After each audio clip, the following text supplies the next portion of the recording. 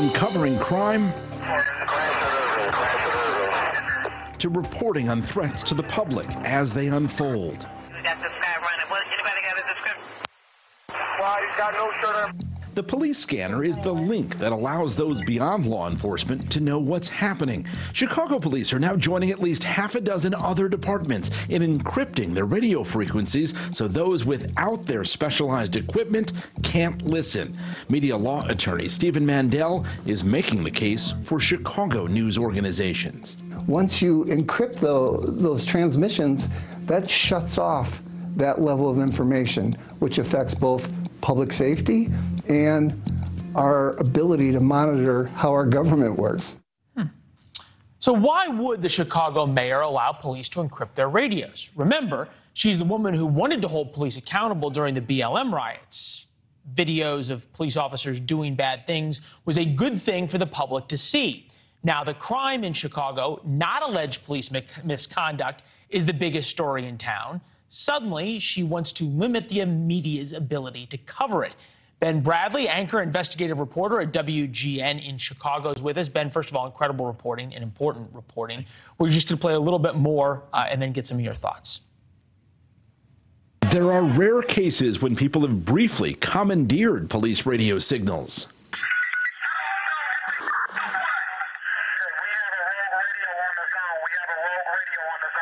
But here's how Mayor Lori Lightfoot portrayed the threat back then. I think that there were some inappropriate people that were sporadically on the lines, but it didn't hinder any communications with the officers that were in the field and the different deployments. Putting on this citywide criminal trespass progress. Now the city only wants the public and the media to have access to police radio traffic via a website on a 30-minute delay. Right, in a world where everything happens on Twitter, 30 minutes is an eternity.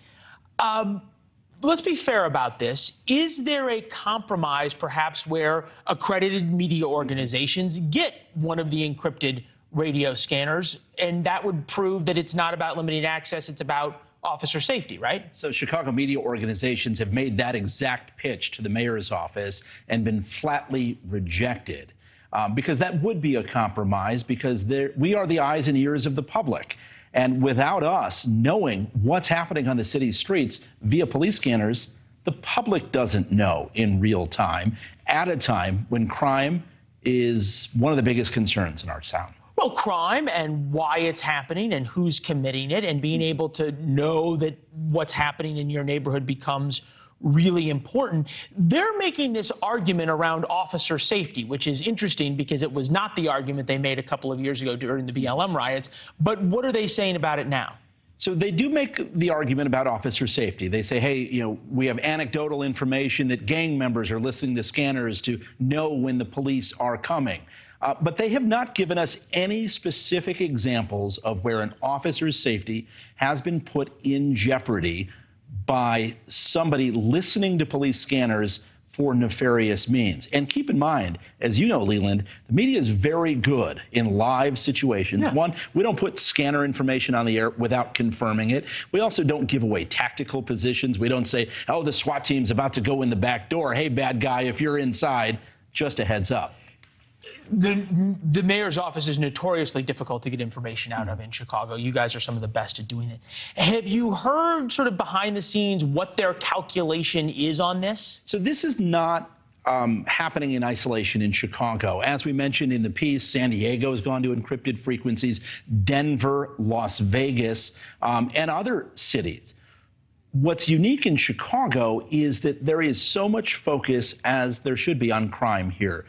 We just set a 40-year record for murders last year. Now, murders and shootings are down 15 to 20% this year. But without the media being able to listen to police scanners in real time, there will be a much less full picture of what's happening in our city. I would point out, and forgive me, I'm not, as much as I enjoy living in Chicago, I don't follow local politics as close as I should. I'm pretty sure the mayor's up for re-election. She is up for re-election. There's no doubt she wants less crime coverage. But here's a solution. In Las Vegas, they did exactly what you're saying, and they gave accredited members of the media an opportunity to listen in. In Palo Alto, California, they encrypted the frequencies so bad guys couldn't jump on and chirp radios. they actually reversed course and opened them back up because they thought it was that important for the people. public. Yeah, no, like, look, just thanks for watching. Go to newsnationnow.com to find NewsNation on your television provider. And don't forget to subscribe. Click the red button to get more of NewsNation's fact-driven, unbiased coverage.